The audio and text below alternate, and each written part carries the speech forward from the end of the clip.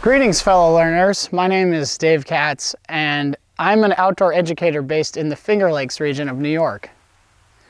This region is known for its beautiful waterfalls and gorges, and today we've set off on a field trip to explore the Trumansburg Creek watershed from the headwaters to the outlet in Cayuga Lake.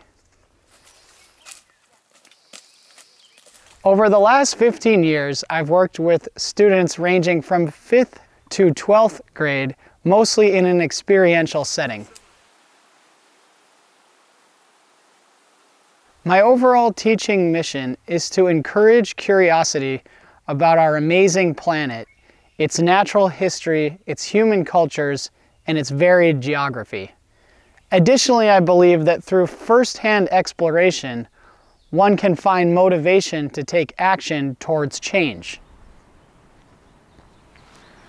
The first phase of our activity started with the question, what is a watershed?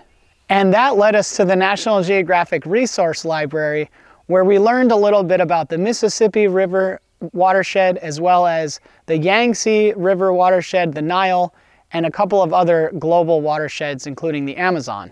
From there, we headed over to the USGS website called TopoView and downloaded 3 digital 1 to 24,000 scale maps. Using our computer, we aligned those 3 maps and we drew a red line over the main watercourse, which is Trumansburg Creek, and we measured it at 18 miles. We then identified 10 locations along the main watercourse that we wanted to visit that would help characterize our watershed, both from a natural and a human standpoint. So after accumulating all of that information, we were ready to head out into the field and explore and learn. We put our mud boots on and we headed out into the field to document some of the things that we had studied. Starting from a broad perspective, the overarching theme is to use watersheds as a fabric for gaining understanding about the water cycle, both on a local, regional, and global scale. In our local example, Trumansburg Creek watershed eventually becomes part of the Finger Lakes region, which is eventually part of the Great Lakes region, and eventually part of the Atlantic Ocean.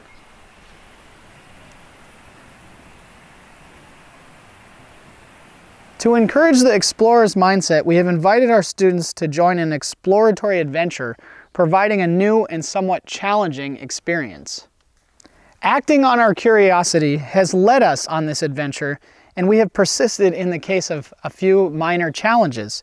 We navigated muddy trails and figured out the safest way to cross the stream. During our field trip, we used binoculars to make observations of wild animals, and we also used the helpful Seek app by iNaturalist to help us aid in identifying at least one plant, including some invasive plants, in each location we visited. Having this as part of our project helped remind us to use our observation skills. We also practiced some of our communication skills by taking photos and video recordings of all of the places that we went, and this will be used to share with the students who weren't able to attend. By visiting and studying a bit of the history of our village, we get a better idea of our shared history.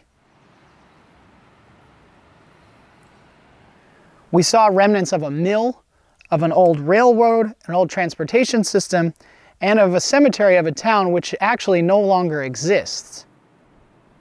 Through first-hand experience, we have gained a better understanding of the Earth's water cycle, seeing how it flows through our local watershed, and also how an important interdependent relationship exists between Earth's ecosystems through water.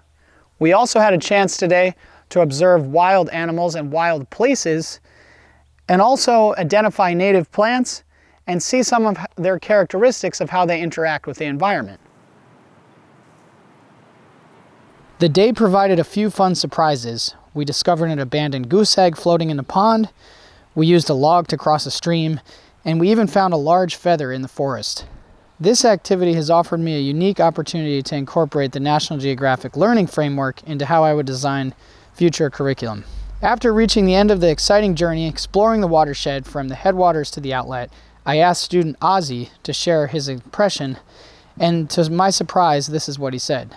Just like how crazy it is that a watershed starts off with just a little puddle. It could be like super small. And then it turns into something like Cayuga Lake or Seneca Lake, and then that turns into the Atlantic, Pacific, all those big oceans. So this was probably one of, if not the best day of my life. Really? Yeah, it was so fun. We have quite a few more spectacular watersheds in our local area that would be great to get out and explore in a similar fashion, and perhaps add some other things to the experience, like sampling water, doing an animal survey, or even making other short videos to share with other students.